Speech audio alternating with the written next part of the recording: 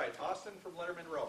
Wyatt, how does it feel to get singled out as an offensive lineman when you get those sort of player of the game honors? And I know you guys pride yourself on being a group of five, but for you to get the spotlight, what did that mean?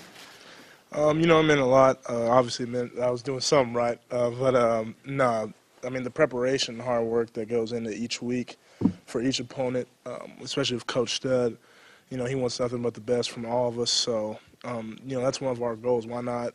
Because, we go through these team meetings, and typically it's a skill guy, and he'll challenge us and say, why not you? So, it wasn't just an award for me. I felt like it was kind of an award for the group as a whole, and it just added a little bit of extra juice to what we got going on now. So, no, it was a great feeling, though. Did you have a sense on Saturday that you were playing at that kind of level when you were out there? No, I was just more so focused on just getting the victory and, doing my part. But, that didn't really pop up in my mind. Front row right, Bill from the Dispatch. Wyatt, the weather forecast for Saturday looks like could be snow. If that's the case, probably be more of a running game. How much would that excite you? What's the challenge of facing their defensive line, their front seven? It's definitely going to be exciting if that's the case because, we love running the ball and love getting after it. But going against, Team Up North, their defensive line, just their whole defense as a whole, it's going to be another great challenge for us. But this is something that we've been preparing for even before football season, during the off season. So it's just going to come down to all the hard work and preparation that we did even before the season started. It all comes down to this game now. And, one of the few things we say in the O-line room is that it's going to count on us because if we're not producing, then as an offense as a whole, it can't function. And then we're putting the defense in bad positions. So if that's the case, we're going to take the challenge and just put in the work on Saturday that we've been putting in this whole entire time preparing for this moment. Third row left, Dan from 11 Warrior. Wyatt, is there a moment or a memory since you've been here at Ohio State where you realized just how important this rivalry is to people? Oh, could you repeat that one more time? Is there a moment since you've arrived here at Ohio State where you realized just how important this rivalry game is to people? Yes, I'll probably say it was on my recruiting trip. Actually, this was even before I got here. I never understood the rivalry, but I was wearing like a blue tank top in the facility, and one of the hosts was telling me, hey, do you have a jacket or anything? You got to take that off because, you're not allowed to wear blue in here. And I remember I was just kind of sitting there like, well, it's like 100 degrees during the summer, and I got to put a jacket on. But no, I did. And then after, I guess word got to Coach Meyer, and I had the jacket on. He unzipped, and he was like, unzip that. Do you have that ugly color on? And I was like, yeah. He said, don't ever do that again. So then I was like, oh, okay, well, yeah, I definitely won't do that again. But no, that made me realize that, this is real. And this is, it's very historic, and we take that very serious around here. Did you know much about Ohio State-Michigan rivalry before you came here, or is that something you kind of learned once you arrived on campus? I learned once I arrived on campus, because I growing up in California, especially when I was younger, I wasn't really focus on it, but I always knew that it was a rivalry, but I just didn't know how big it was, obviously, until I got here. So. I'm sorry, front row right, Joey from the Dispatch. Wyatt, just to follow up on about running the ball from earlier, in this game, the team that typically can run the ball better will win. I know this will be your first time starting against Michigan, but why do you think the team that runs the ball better has an edge in this particular game, or why is it important in this game? Because if you're successful running the ball, you're basically controlling the game. Because running the ball, you're controlling the time, and especially if you have one of those drives like we did on this past Saturday coming out, where it was like a 13-play drive. I mean, that, especially with how we go up tempo and run the ball, it gets the D line, it gets the whole defense kind of out of place because this guys start getting tired, and so if you're able just to keep on doing that and have those long play drives, it puts a little pressure on the defense. So I would definitely agree with that. That if we come out and do what we're supposed to do and dominate the running game, we definitely have a greater chance of getting the end goal that we want. Did you guys decide before that opening drive last weekend we're just going to run the ball like basically every play? No, I mean, we kind of just test the waters and see what's kind of going on. I mean, we knew it was going to be a great challenge for us up front because their D line, prior to going into that game, we were studying. Copious amounts of film on them just because they were all very talented across the board. and past teams haven't really had too much success, besides maybe Minnesota running the ball on them. So, we tested the water, and we came out, we ran the ball, and we just started kind of, we felt the momentum shifting.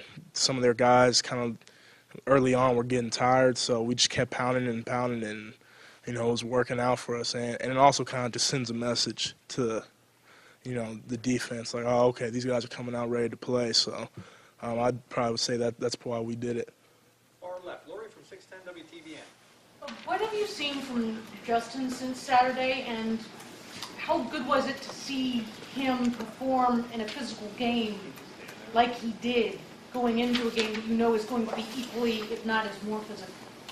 No, it was great to see. I mean, I've always said he's a great leader, and he definitely did take some shots this past game. That's stuff that we'll definitely clean up and fix. But the fact that he just was able to just bounce right back up and to keep on going, it says a lot about his toughness and his character. And like I said, I mean, he's just an incredible leader, and that's the type of effort that you want in your quarterback, especially when it gets in those tough physical games, not to shy away from getting hit. I mean, he'll sit there and he'll even take some shots and then complete a pass, which says a lot about him. So he's not afraid to take hits. And going against this last little stretch we got going on, we're gonna be playing more tough teams with tough defenses. So it's gonna even get more physical.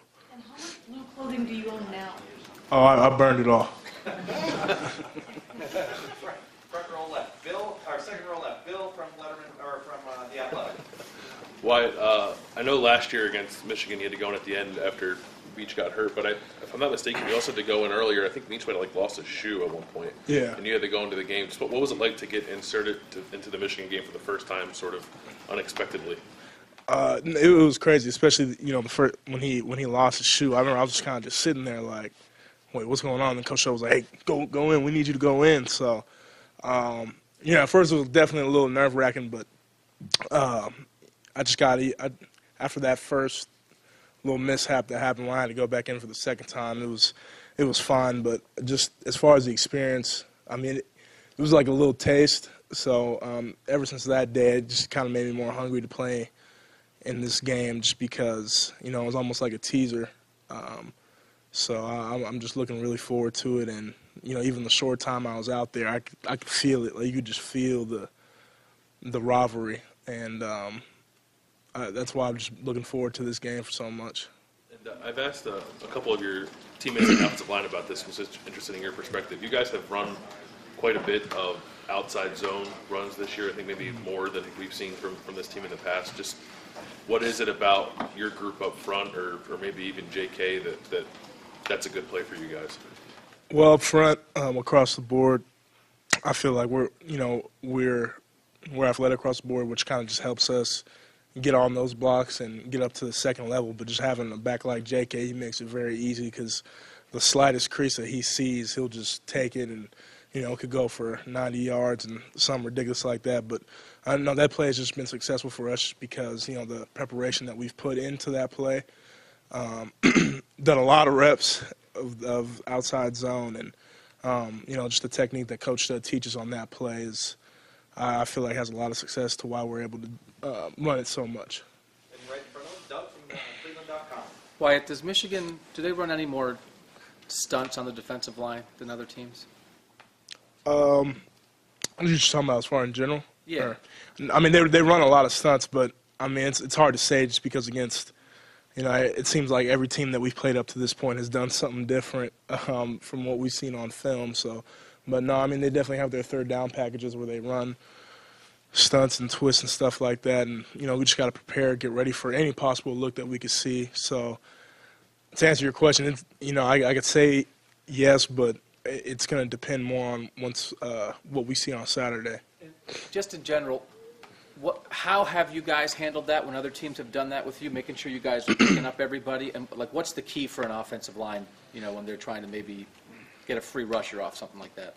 As far as picking it up? Just making sure you guys pick it up, and how well do you think you've done it this year? Well, it's just like mid-game adjustments. There's been multiple games this year where they may have came out and ran something that we haven't seen before, and it's just important for us to communicate that to the coaches once we get back off that drive, to explain what happened, what they were in, and what they did. And our coaches have done an excellent job of, getting us out of those situations where we're not prepared. But, there are times where it will happen in the game just because, they may not have shown it in previous games, and they could have been saving it for us. But it's just about a communication and getting it across to the coaches. We've got time for just a couple more because we got Crystal Lobby and want to be able to wrap up. Right next door, Nathan from Cleveland.com. These games where it's going to be in the 30s, it's going to be snowy, I would think that to really excel in that, you'd almost have to welcome that. Have you gotten to that point yet where, a guy growing up not playing in conditions like that at all, do you, look forward to that yet?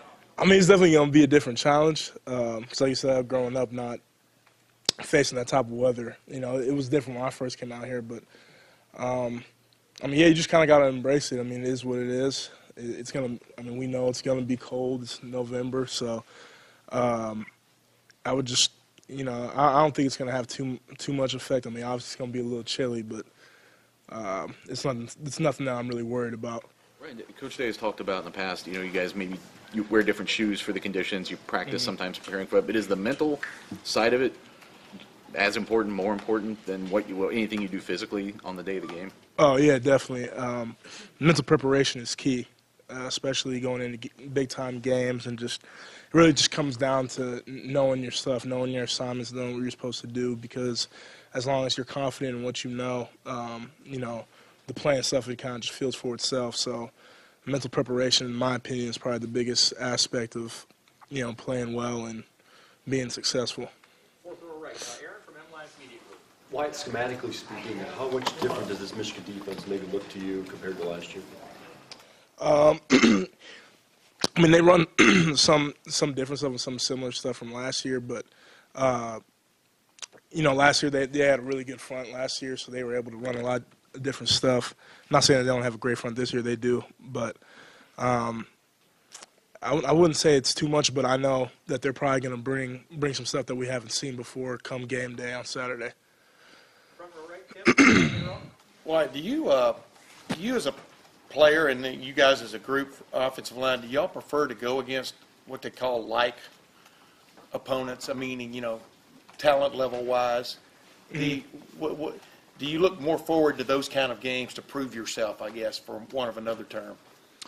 Yes. We love those. That's why we went to Ohio State, is because you want to play against the best. So in games like that where it comes down to, just those one-on-one blocks, basically either you or him, it's very fun. And there's going to be a lot of games, especially now, where talent equates up front, especially because, we're going to be facing more teams with really good defenses and defensive lines especially. So, we look very forward to the challenge. Those teams tend to play you more straight up if you follow my drift. Yeah, no, I know. You understand what I'm saying?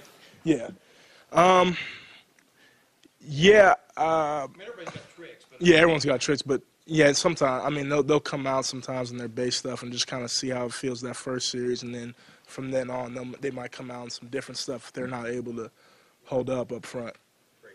Wyatt, thank you very much. Yeah, no problem.